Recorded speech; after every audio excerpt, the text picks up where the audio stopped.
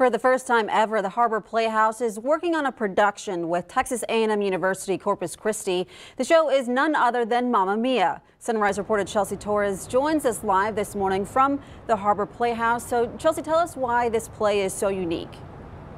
Well, it's a pretty cool concept. The entire cast of Mamma Mia are students from Texas A&M Corpus Christi, and just being a part of this show has really shown them and given them an experience of a lifetime. Now, this mega hit musical has a lot of ABBA and a lot of dancing. The Harbor Playhouse is preparing for their last weekend, showing the musical Mamma Mia, Here We Go Again, a project that started 9 months ago when the Harbor Playhouse and Texas A&M Corpus Christi's Department of Theater and Dance decided to collaborate together.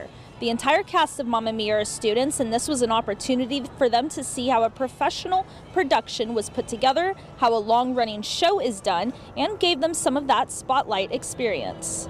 We really hope that this can become something in the future, because the kids that are in this show, the ones backstage, the ones helping, this is part of their curriculum. They are earning a grade. We're very proud of that.